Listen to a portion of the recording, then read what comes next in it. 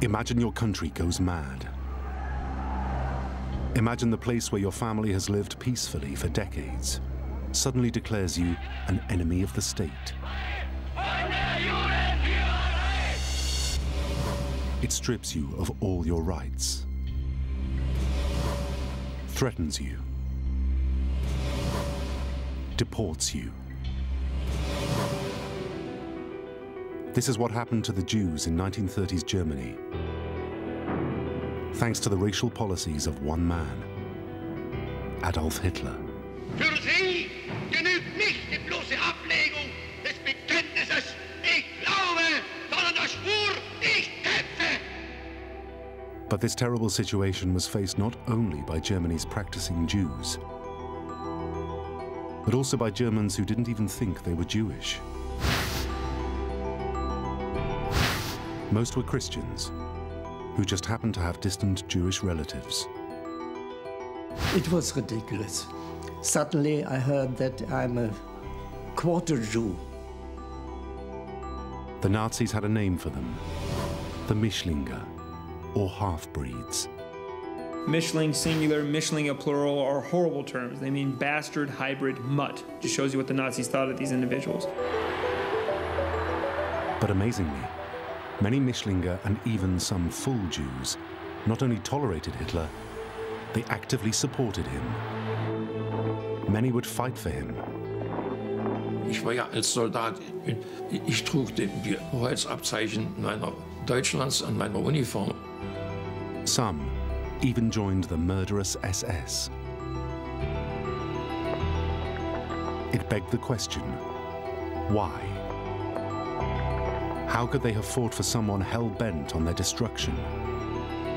Were these Mischlinge traitors to their own people? Or were they simply doing their best to survive in an impossible situation?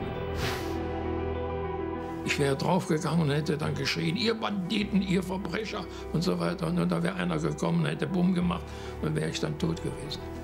Und da hätte niemandem was geholfen. This is the strange story of the Jews who fought for Hitler.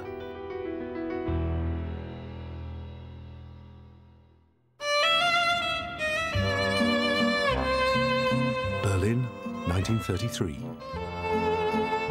On the streets and in the cafes, there was a new wave of optimism.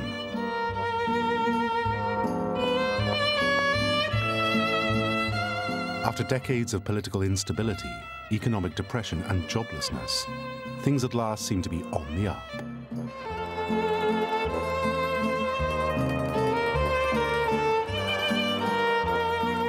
And many put it down to their new leader, Adolf Hitler. Hitler had offered the Germans hope. Whilst many people knew of his hatred for the Jews, many German Jews simply didn't think he would carry out his anti-Semitic threats on taking office. When Hitler came into power, for all his exterminationist vocabulary, especially in Mein Kampf and then also in his speeches, most Jews did not see the writing on the wall. Neither did those Germans married to Jews or with distant Jewish relatives. They knew it was not good to be Jewish. They knew that having partial Jewish descent was also something that could be problematic. But they didn't equate themselves as being Jewish and didn't think that they were in the crosshairs of Hitler's Holocaust. Immediately after taking power, Hitler did exactly as he'd promised. Anti-Semitism became government policy.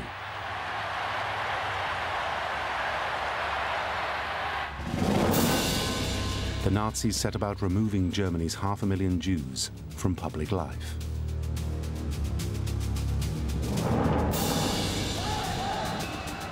It started slowly, at first. Jewish-owned shops and businesses were boycotted. They were daubed with graffiti. A Nazi Party militia turned customers away.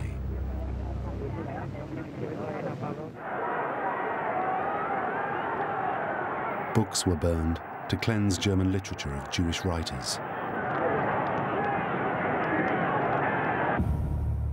Then, anti-Semitism was enshrined in law with Aryans and non-Aryans legally segregated. They were made to sit in separate compartments in trams or specially designated rows in the cinema. And Jews were banned from the civil service in April 1933. Rolf von Sudau was then just 9 years old. He had a Jewish grandfather, Alexander.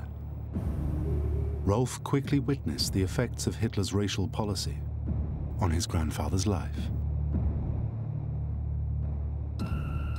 He was a very famous doctor, and he had to quit his practice. He was a doctor for the railway and so, and he was an officer in the First World War. But that doesn't make any difference. He was so, and for him it was a disaster. But for all their loathing of the Jews, the Nazis quickly hit a problem. Legally, who actually was a Jew? How do you define Jewishness? It was easy to tell the so-called Ostjuden, immigrants from Eastern Europe. They wore the readily identifiable garb of orthodoxy and spoke Yiddish. They had their own culture and ethnic identity. And crucially, they practiced Judaism. But very few German Jews did the same. They had lived in the country for centuries. These German Jews were fully integrated into German society, going to the same social events as Nazis. They wore the same clothes, ran businesses supplying the state. They were indistinguishable in appearance or practice from so-called Aryan Germans. In fact, they were Germans.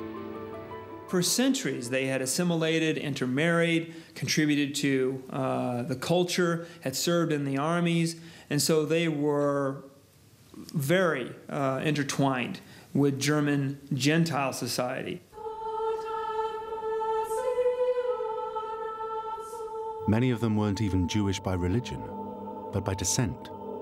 Crucially, they were Christians.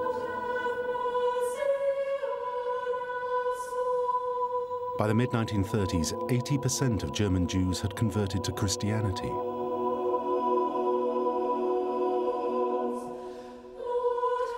One such example was Rolf von Sudau's grandfather, Alexander. Despite having a Jewish mother, he had been raised in the Christian faith. He was not Jewish at all. He was Christian, and all his parents have married in the Christian way. Sometimes, German Jews integrated society simply for love. This is exactly what happened to Fritz Steinwasser's grandparents. Mein Großvater väterlicherseits war ein Jude und hat dann meine Großmutter kennengelernt. Naja, wie das dann so eben ist mit jungen Leuten, die haben sich verliebt und die haben dann auch geheiratet. Und dann ist der Großvater zum katholischen Glauben übergetreten. Und ich habe das nicht gewusst. Also der ist dann gläubiger Katholik geworden. Either way, the last thing many of these Germans or their descendants considered themselves was Jewish. Ich bin auch nicht da mit dem Judentum zu tun gehabt, im Gegenteil. Und ich bin damit erst konfrontiert worden, als die Nazis an die Macht kamen, 1933. Bis dahin habe ich das nicht gewusst. Sich! Sich! Sich! September 1935, Nuremberg. The annual Nazi Party rally. It was an impressive showcase, and thousands saluted the Führer. Blank und rank sein, flink wie Windhunde, And it was here that Adolf Hitler announced the next stage in his racial policy towards the Jews of Germany and their descendants, in what became known as the Nuremberg Laws.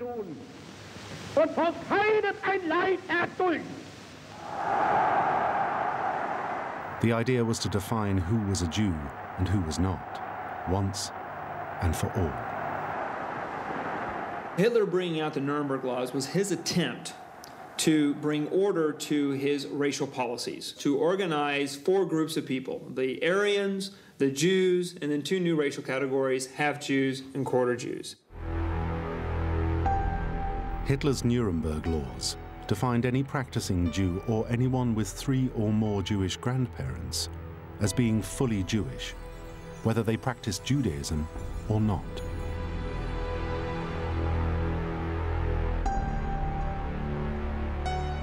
These full Jews were deprived of their citizenship, denied the right to vote, and excluded from public office.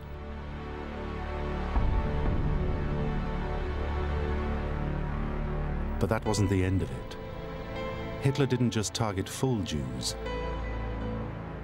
Germans who had 1 or 2 Jewish grandparents were targeted too.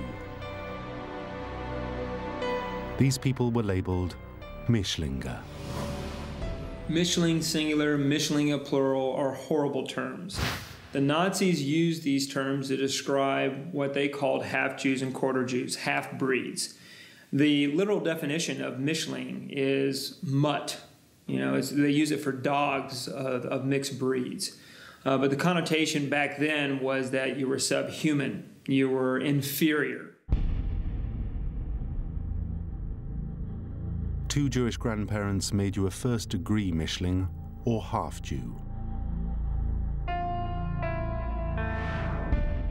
1 made you a second-degree Mischling or quarter-Jew. Suddenly, this new law labeled many people with distant Jewish relatives as half or quarter Jews. Rolf von Suda was a second-degree Mischling or quarter Jew in the eyes of the law. And when I was 11 years old in 1935, suddenly I heard that I'm a quarter Jew because my grandfather was Jewish. It was ridiculous, definitely, yeah. I didn't like it. And I felt very, very bad. According to a Reich census from the late 1930s, there were over 500,000 full Jews in Germany, about 72,000 half-Jews, and 39,000 quarter Jews. Initially, persecution of these part Jews was less severe than for full Jews. They were restricted on who they could marry and had to obtain a certificate of fitness for marriage. In the race laws, half-Jews could only marry other half-Jews. Quarter Jews were allowed to marry Gentiles, but they had to get special permission. So it was all regulation of sexual behavior, you know, and if you deviated from the group that you were supposed to interact with, you could be brought up on the charge of Rassenschande, racial defilement. So if you were a half-Jew and you slept with a Gentile, you could be brought up on trial and sent to jail. Nearly 2,000 people would be charged with racial defilement.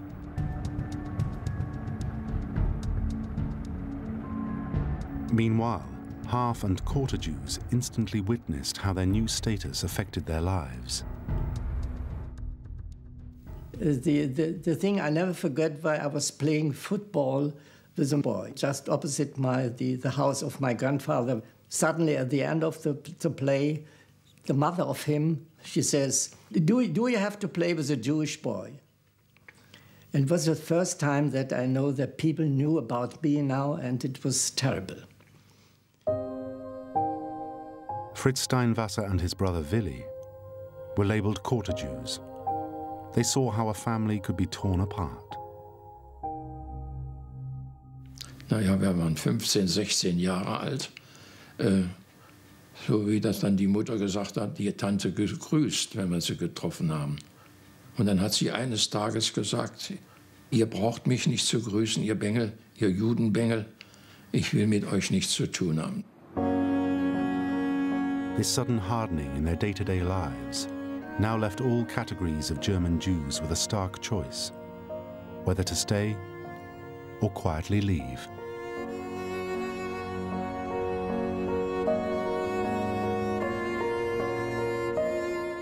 Then in November 1938, there was an event that would raise the stakes for all Germans of Jewish descent.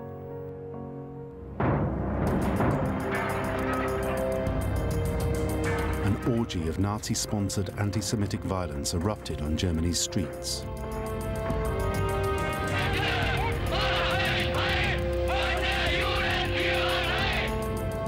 Synagogues were burned. 30,000 full Jews were arrested and 100 were killed. It became known as Kristallnacht, the night of broken glass.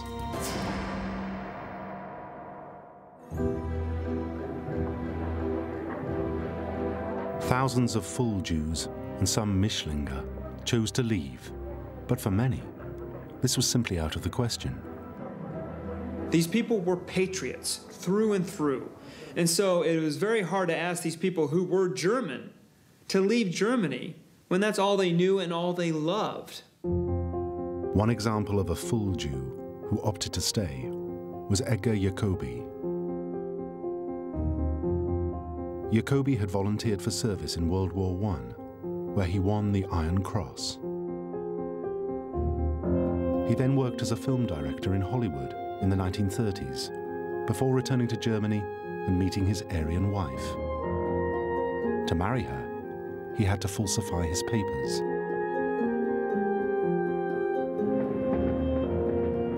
He remained in Germany under this new, false identity.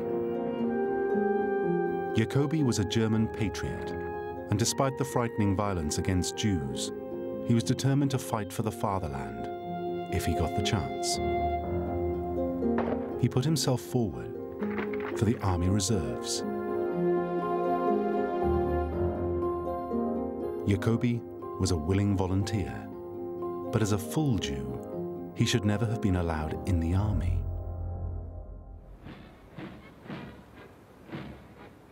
At this stage, half-Jews and quarter-Jews, on the other hand, were still allowed to serve the fatherland in the military.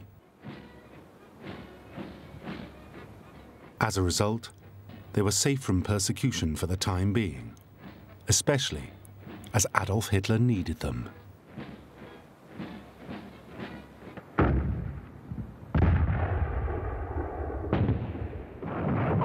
September the 1st, 1939, the Germans attacked Poland.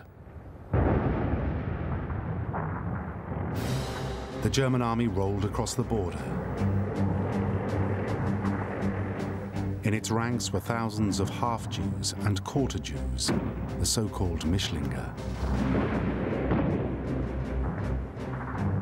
Many of them saw fighting for the Reich as a way of gaining favor and a way to protect their families. On one side, I have to take an oath to Hitler, who I hate.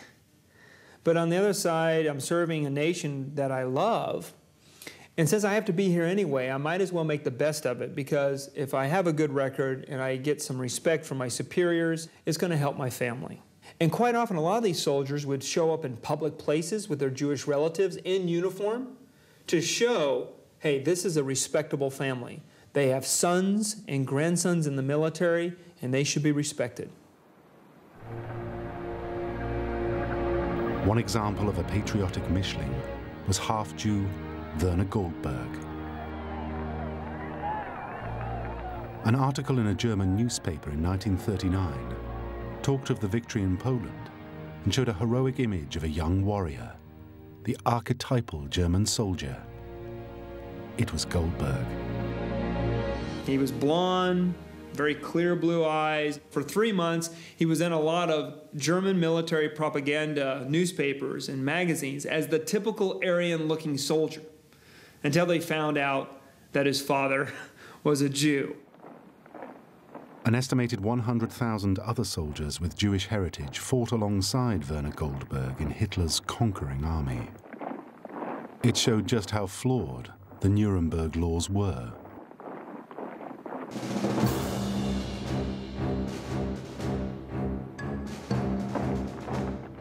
It wasn't just lesser ranks who were compromised by the Nuremberg laws.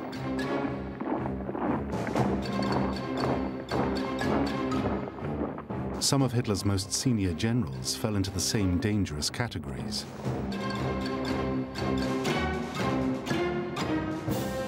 Three of Hermann Göring's top Luftwaffe officers were Mischlinge, including his most senior and capable Air Force commander, Field Marshal Milch.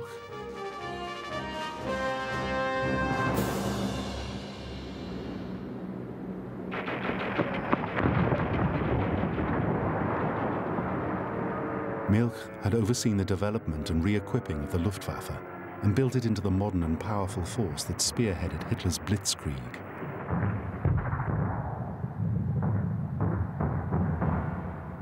He reported directly to Göring.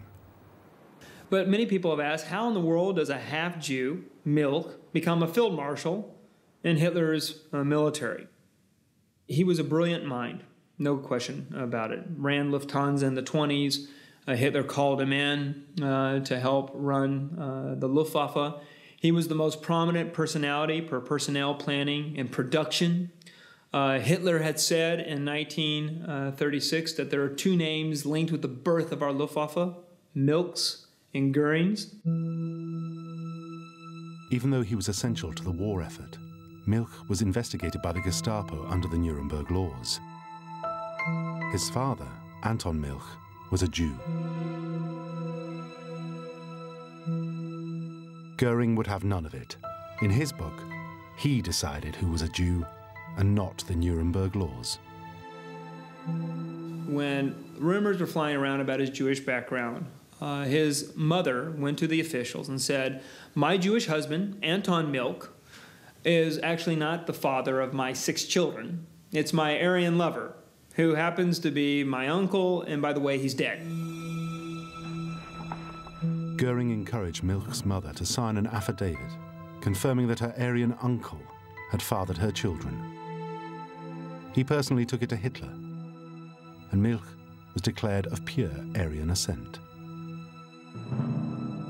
And with a stroke of Hitler's pen, he was quote-unquote Aryanized. So we see in this case that during the Third Reich, Jewish ancestry was horrible, but incest was okay. Göring had lied and reinvented the past to save Milch. But to ensure more valuable men were not investigated by the authorities, Hitler created various ways around the Nuremberg laws. There was different classifications of exemptions that Hitler would give to half-Jews and quarter-Jews to remain in the service or be promoted. The first types were just Genehmigungen, or special permissions, that allowed a person to remain in the military.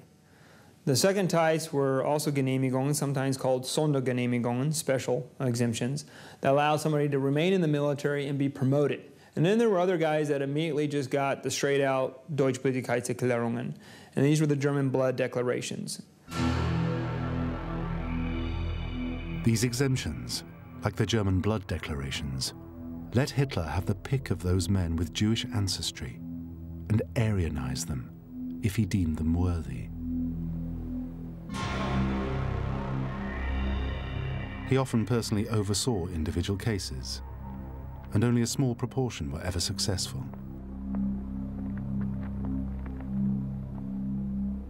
In all, 22 generals and 7 admirals were Aryanized.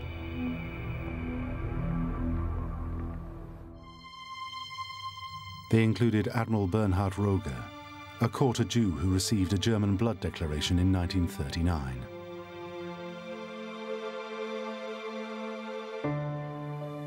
He was a tragic figure. His mother's mother was Jewish. He lost his wife and mother-in-law to suicide because of the Nazi persecution. He was persecuted. He was a deeply religious man. He hated the Nazis, but on the other side, he had this duty that he felt obligated to his fatherland.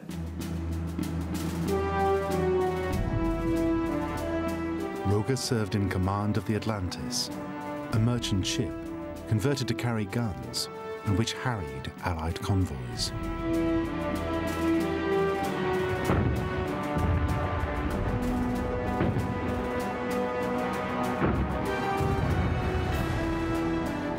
Roger sank or captured almost 24 Allied ships for a combined total of over 150,000 tons of shipping. He went on to win the coveted Knight's Cross with oak leaves.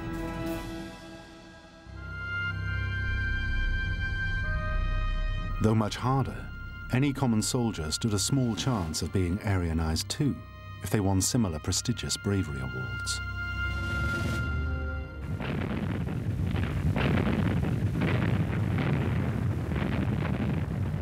In May 1940, Hitler's armies invaded France in another devastating blitzkrieg attack.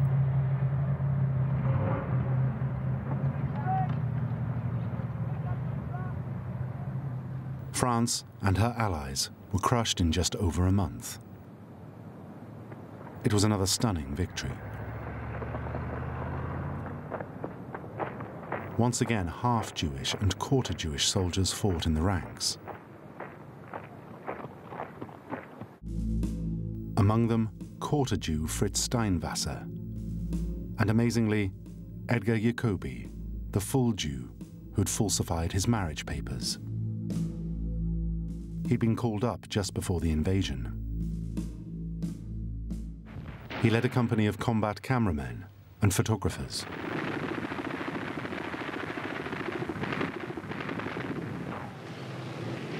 Jacobi's newsreels captured the lightning advance of the German panzers.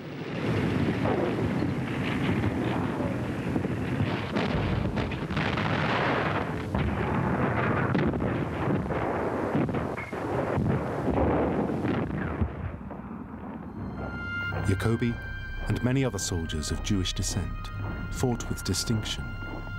They hoped their loyal service would be rewarded and get them acceptance in mainstream German society. But they were wrong. Because when they returned to Germany, half-Jews, first-degree Mischlinge, were expelled from the army. Instead, they could only take up low-grade work. Werner Goldberg, the ideal German soldier, was one of them. It was a callous way to treat men who had risked their lives for their fatherland. Quarter Jews, second-degree Mischlinge, were still allowed to serve.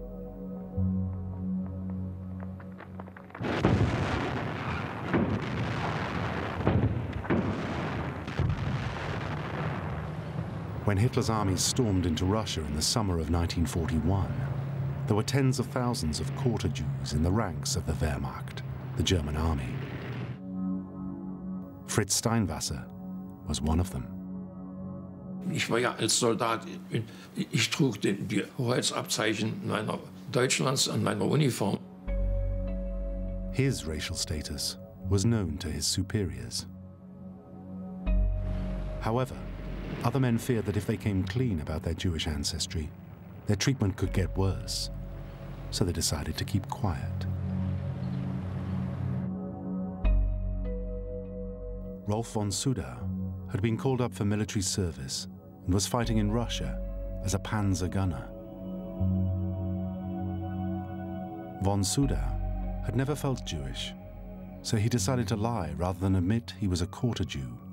I lied because I want to prove them that I was a brave man and that I'm okay for being an officer.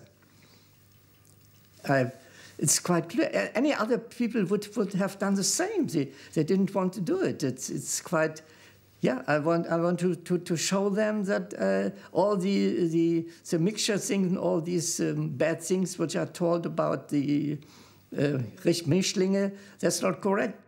However, on the eve of promotion, Rolf von Sudau, would pay for his deception. He was summoned by his commanding officer. There came the major and says, Herr von Sudau, we have to speak, and you can't be that. And he knew about my documents that I'm quarter Jew. And then the whole thing was up and I was going to prison. He was imprisoned for 21 days as a punishment for his actions. Von Sudau was demoted, but he would eventually rejoin his unit and continue to fight for Hitler.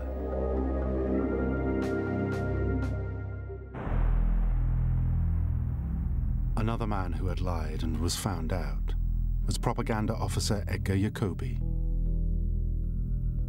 His true identity as a full Jew had been revealed. Jacobi was sent back to Germany and imprisoned. As a full Jew, he and countless others were now in grave danger.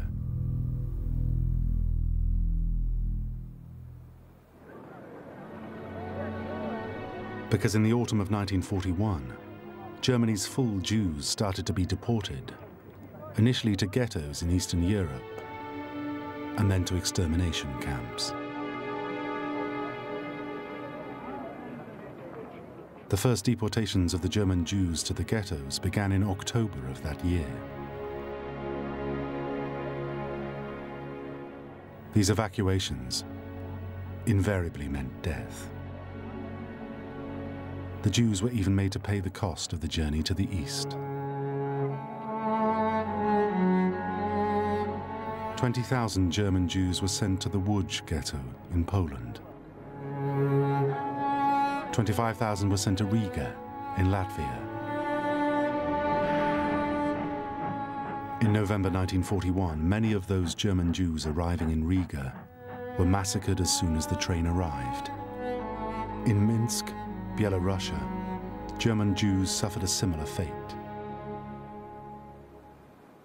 Yet surprisingly, very few of Hitler's quarter Jewish soldiers were aware what Nazi Germany had reserved for their relatives. But Fritz Steinwasser, the quarter Jewish soldier, did chance upon a horrifying spectacle whilst serving on the front line at Duneberg in Latvia. He was stuck in a traffic jam of advancing German vehicles when he saw the reality of the Nazi policy of genocide towards the Jews. Ich war auf der Brücke und konnte dann in dieses Gefängnis einschauen. Und dann war hier der Block des Gefängnisses und dann stand dann eine Reihe von SS-Leuten mit Peitschen und Stöcken. Und dann trieben die dann so die armen Schweine da, die armen Menschen, nackt ausgestellt, ob alt oder jung, und durch diese Gasse mit Schlägen. Und dann mussten sie sich niederknien und dann kriegten sie einen Kopfschuss.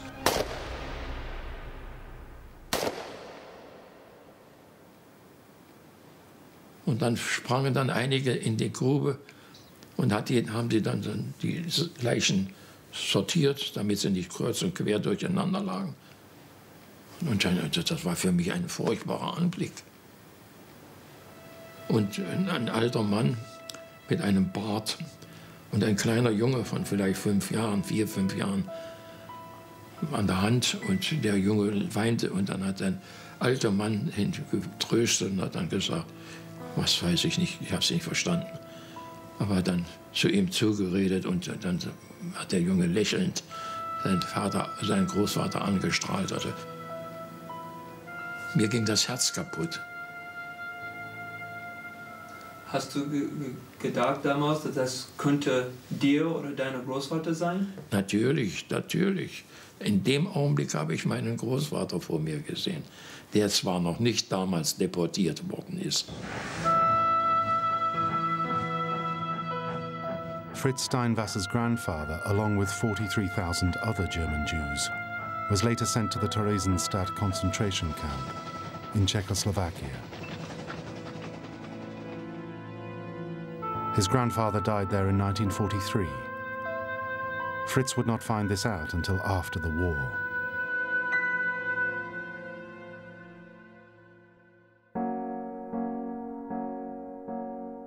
Another man who was caught up in this policy was Rolf von Sudau's grandfather. This photo is the last known picture of his grandfather alive.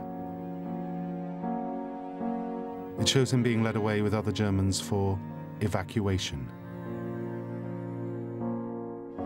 He died in a hospital a few days later. Many thousands more like them were murdered in the death camps. Despite what was happening to the Jews, and what some like Fritz Steinwasser had witnessed, they still chose to carry on fighting. Niemand kann einen rollenden Zug aufhalten alleine. Ich wäre draufgegangen und hätte dann geschrien, ihr Banditen, ihr Verbrecher und so weiter. Und da wäre einer gekommen und hätte Bumm gemacht und wäre ich dann tot gewesen. Und da hätte niemandem was geholfen. Hitler had wanted to go even further and reserve the same treatment for the half-Jews. But then he changed his mind. He granted them a last-minute reprieve. Rather than be killed in the extermination camps, many half-Jews found themselves forced to work instead for another organ of the Nazi state.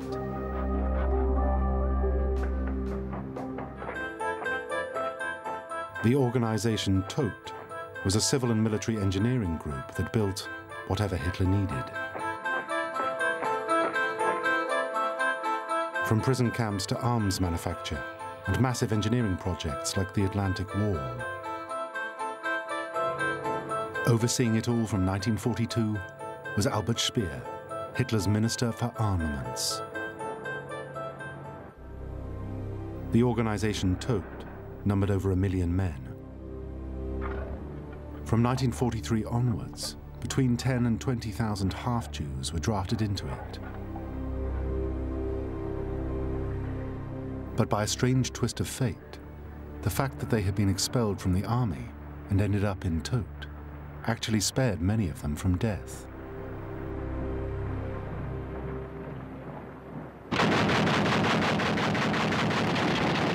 As a result, they were spared combat, especially the killing fields of the Eastern Front, where more and more Germans were being slaughtered by 1943, and where both Fritz Steinwasser and Rolf von Sudau found themselves. But a rare handful of German Jews didn't just fight. They actively embraced the most extreme expression of Nazi ideology. They joined the Waffen-SS.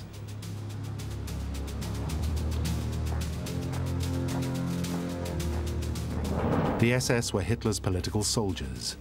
They had their own special insignia and privileges and swore blind allegiance to Hitler.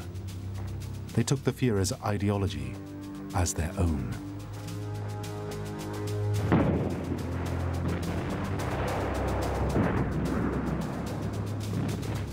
The SS had a reputation as ruthless fighters who murdered prisoners and civilians in cold blood. Some death camps were guarded by the SS. So the idea that a German Jew would sign up to serve and get away with it was unthinkable. Nevertheless, that is exactly what one full Jew ended up doing.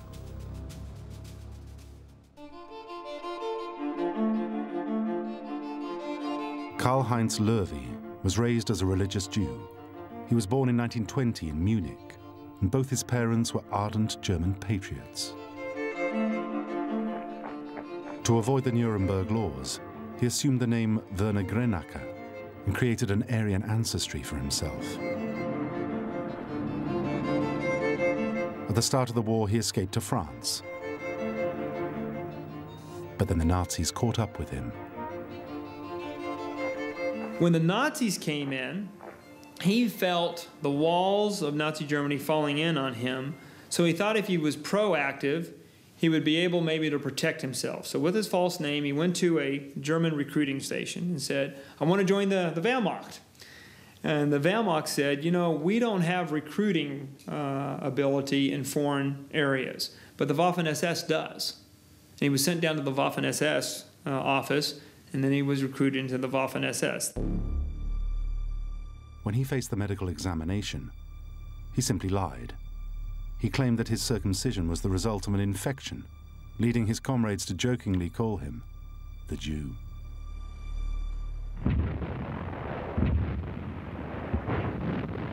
Lervy fought with the SS on the Finnish front.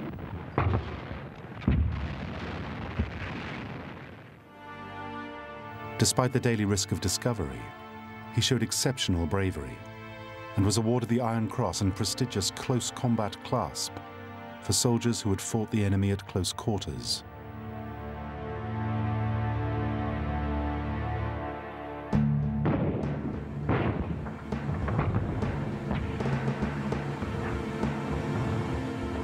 Lervy always maintained his SS colleagues had their hands full fighting the Russians and knew nothing of the Nazi death camps or the reality of the Holocaust. In fact, he counted them as friends.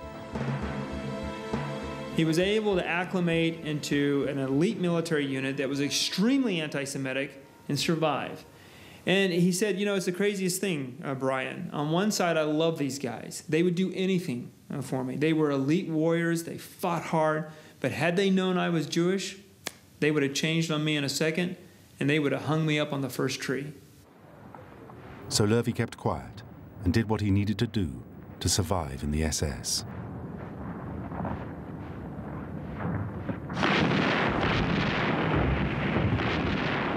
However, by 1944, the war was coming to a close. As the Allies landed in Normandy and the Russians pushed ever deeper towards the heart of Germany from the east, the end was in sight for Hitler's German Jews and his Jewish soldiers. On May the 8th, 1945, the war in Europe finally ended.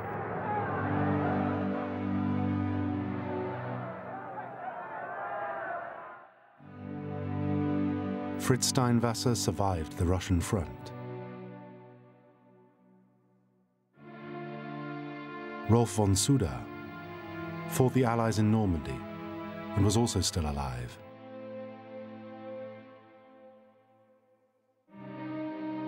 And so remarkably was full Jew Edgar Jacobi, who had languished in prison in Germany. He'd only been saved when a bombing raid destroyed his prison records.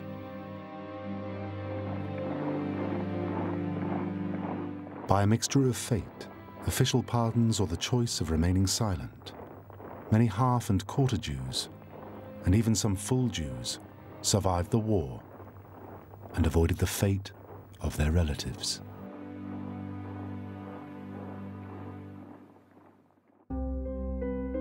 Of those who fought for Hitler, the most high-profile was Field Marshal Milch, the Luftwaffe general whom Hitler had Aryanized in 1935.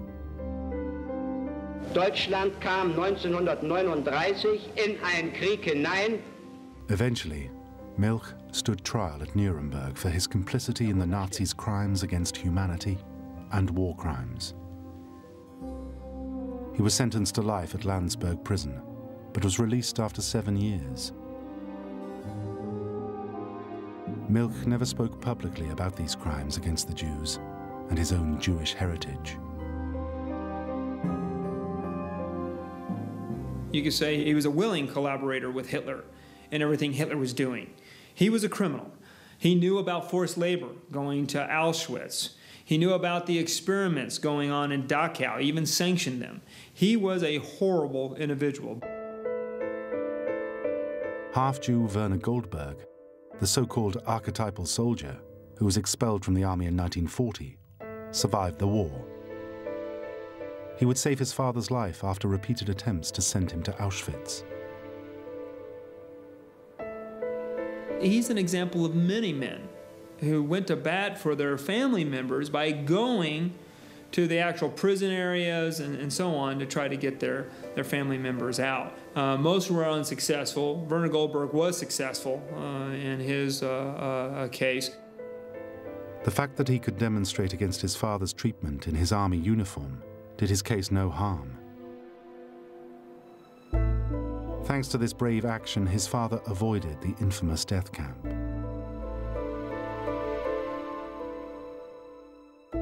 After the war, Werner Goldberg settled back into life in Berlin and had 3 children.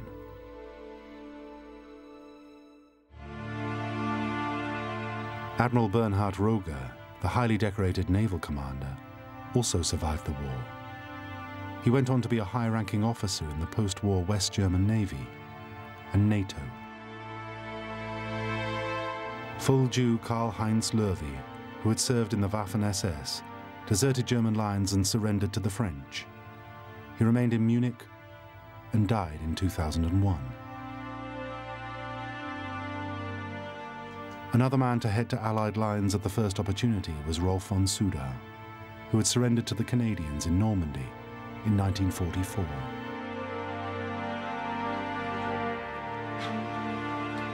Rolf von Suda has always maintained the prejudice he experienced has made him a stronger person. He went on to have a successful career in television and movies.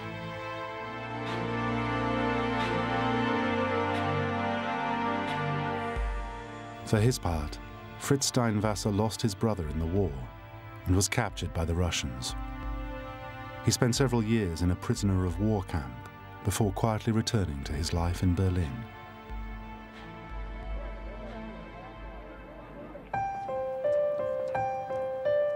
Today, those who survive are coming to terms with what they experienced. They face the curious reality of fighting for the very nation that wanted to destroy them and their relatives.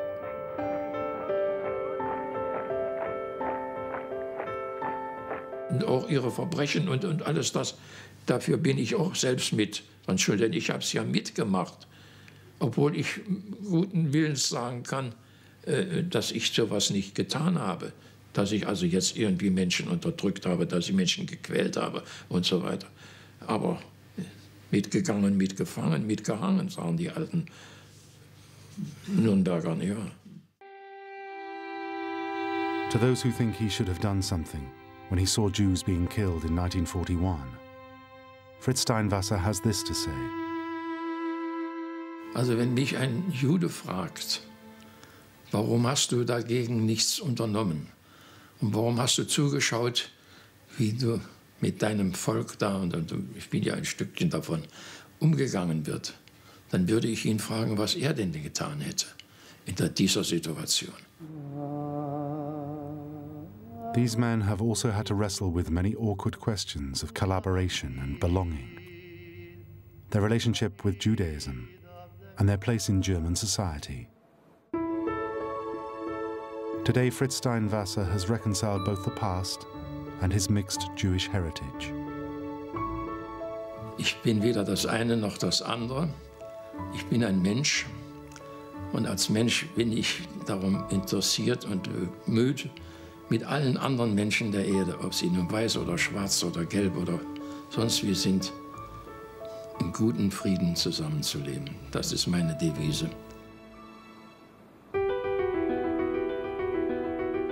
So where does this leave the Jews who fought for Nazi Germany? Undoubtedly, they were faced with an impossible situation created by Hitler and his policy of racial hatred.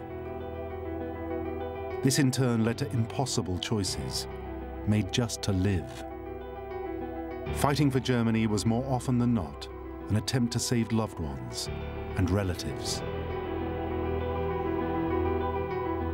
Often, for these men, staying alive was a struggle, but they did survive, and this simple fact was a small victory for Hitler's Jewish soldiers.